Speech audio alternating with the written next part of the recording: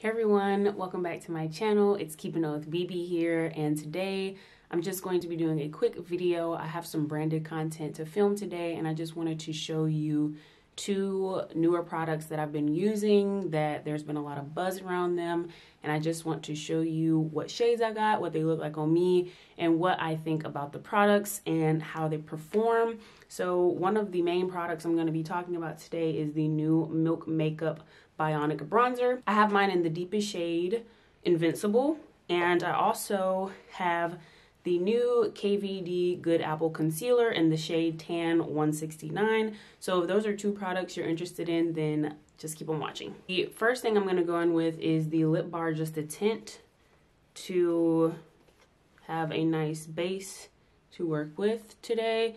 And I haven't been able to put this down. This has been one of my favorite skin tints this year. I have the shade Honey Dip, and it's just a really nice lightweight tint. Like it says, just a tint, but it kind of has some pretty good coverage to be a skin tint, as you can see here. And the shade works really, really well for me. And I love the price point of this skin tint as well. You can find it at Target for $17.99, which I find to be rather budget friendly compared to its competitors. And it's a Black owned brand as well. So that's always a plus for me. And I'm using my Rare Beauty foundation brush. I love this brush. I waited a while to pick it up. I ended up getting it during the VIB sale last year, the last one they had in November.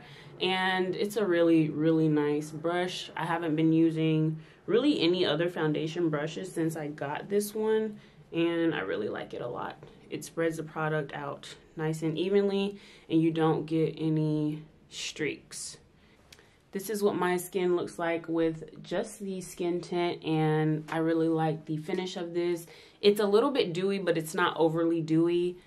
I really, really like it, and I would highly recommend you check it out if you're in the market for a new skin tint. So now I'm going to go on with the new Good Apple Concealer, and the claims of this concealer is it's crease resistant, it's supposed to be full coverage, and most importantly, lightweight. It's supposed to be a lightweight concealer that's going to give you some really nice coverage.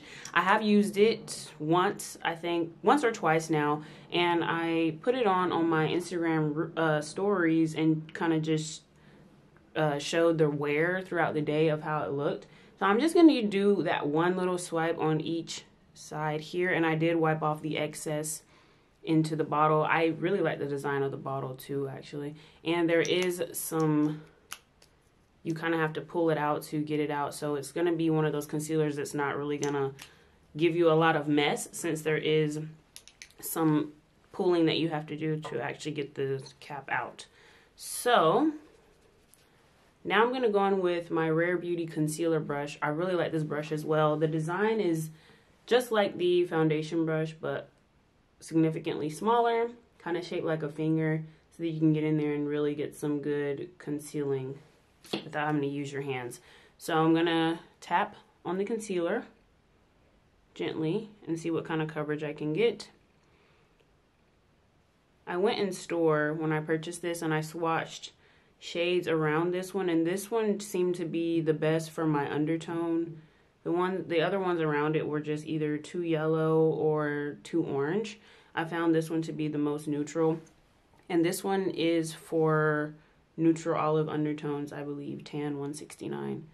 So as you can see there, I get some pretty good coverage with just that one little swipe of concealer, and it really is lightweight. Like, you cannot really feel it under the eye. And what I really, really noticed about this concealer when I did my wear test on Instagram, I did a 13-hour wear test. It was 13 hours and some change, and I had no creasing. Like, no creasing. And I was really, really impressed, because I am starting to notice some fine lines right here under my eyes. And my Kosas concealer has been settling in those fine lines lately. And I was really impressed and excited to see that I didn't get creasing with this one particularly. And I also did not set this concealer. It seems to be a little self-setting to me, to be honest. And I've always been somebody who has set my concealer, but I noticed that with this concealer, you kind of get a blurred look just upon application, as you can see here. And I think I'll set it today. I've never set it before, the 2 times that I've worn it. I will set it today just to see if that will make a difference with the crease resistance of it. And I just took a little bit more off right here, just to put right here at the end of my eye for just a little bit more brightening. I really don't need any more, I just want to. And I'm gonna take a little bit more right here on the brush as well. Go on this side. I can see this tube lasting me a very, very long time because you do not need a lot of product to get the coverage, at least the coverage that I want or need. I don't see that this is gonna, I see that this is gonna last me a long time. That's what I'm trying to say. So I'm gonna take any excess kind of like down here around the mouth area for any extra brightening. And now I'll take my sponge just to make sure all that is set down, just ever so lightly. To set under the eye, I will be using my Bare Minerals Original Mineral Veil Press Setting Powder in Sheer Tan. And I'm just gonna take this small fluffy brush, get a little bit of product here, tap off any excess, and just lightly set, not a lot, just like that, to see if I can tell a difference with the crease resistance claim with powder. Maybe it'll make it even more crease resistant, maybe it won't. But that's why I want to try this out to see. Now I want to go in with the Milk Makeup Bionic Bronzer. I was surprised at how large this tube is. This is 0.6 fluid ounces, and I did receive this in PR via Octoly. And I did a reel on my Instagram. I'll put it right here so that you can see it. And follow me on Instagram if you like my content here, because I actually produce quite a bit on Instagram because reels are so short and quick. I'm able to make those videos more often. So I'm gonna show y'all what this looks like now. I'm gonna take a little bit right here on the back of my hand. You don't need a lot of this product. And it is more of like a gel, as you can see here. I'm going to spread it out so you can see the color. It's quite neutral, and that's what I really like about it. Almost leaning cool. It is a bronzer, so it's not too cool, but it's a nice neutral tone for me. And I'm just taking this really small fluffy brush. I think it's more of like a concealer brush. It's kind of like a mini version of a foundation brush, and I'm just going to lightly bronze there. And as you can see, it just gives me a nice little warmth and a little bit of a contour because of the shade. And I'm gonna take some more right here so you can see how it looks. I really like this product because it's sheer.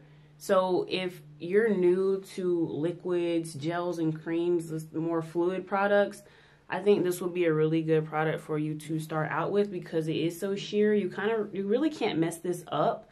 And even if you put too much on, you can just go in with your foundation brush on top of it and it'll, kind of disperse the product around and you really won't even be able to see it. So that's what it looks like. It is very dewy, as you can see here.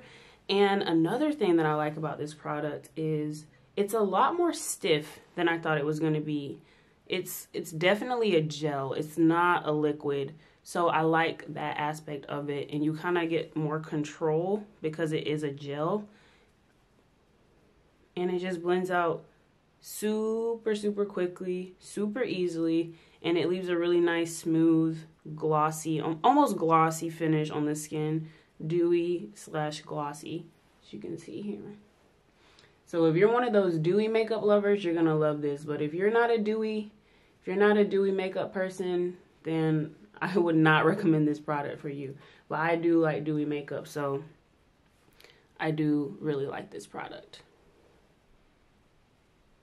And if you're around my skin tone or deeper or even lighter, because it is quite sheer, I think this will work for you. The next shade, there's only 3 shades. They do need some more shades in this, but the middle shade is more of a kind of like a golden, a reddish golden tone. And I have a lot of bronzers like that. So I kind of wanted to see what this shade looked like on me. This is, like I said, it's more of a neutral, almost cool bronzer. And lately I've been liking to bring my bronzer a little bit higher here on the cheek area. And if you get too much, like I said, you could just use your foundation brush to kind of counteract that.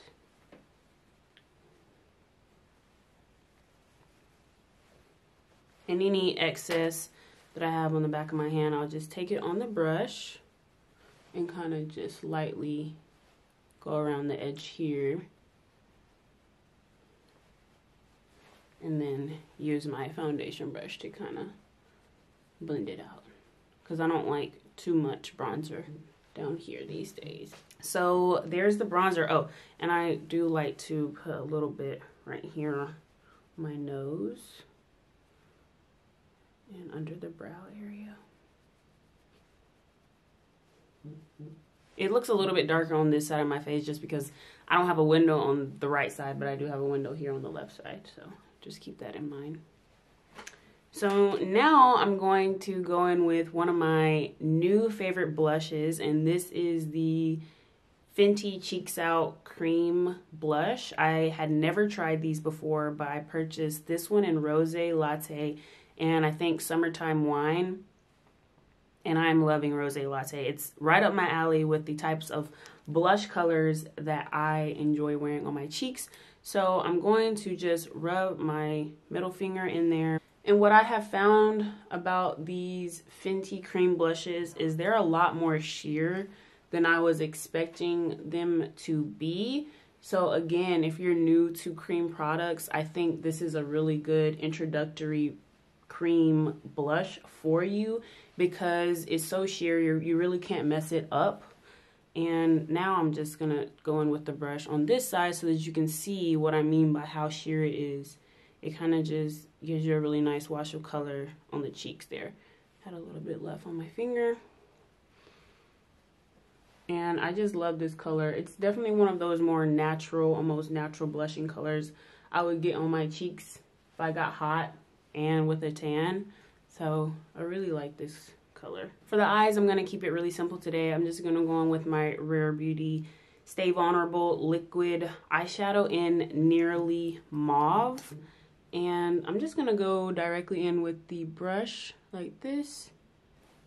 And I'm actually going to use their brush. I recently got their brush, so I want to see how it works with the liquid eyeshadow.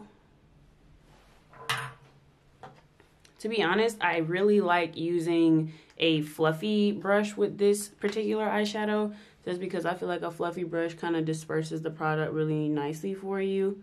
But I think this brush came out with this product, if I'm not mistaken. But yeah, I actually like a fluffy brush, so let me grab one.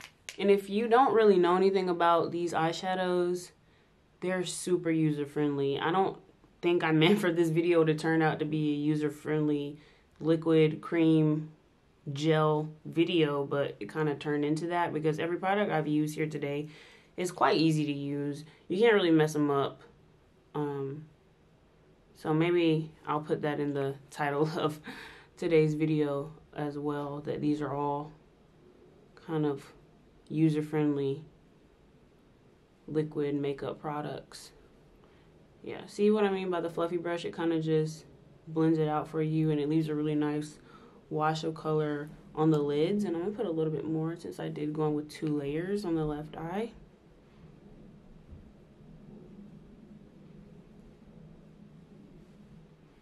Really pretty. There we go. See how quick that was? Now I'm going to curl my lashes, put on some mascara, and I'll be right back.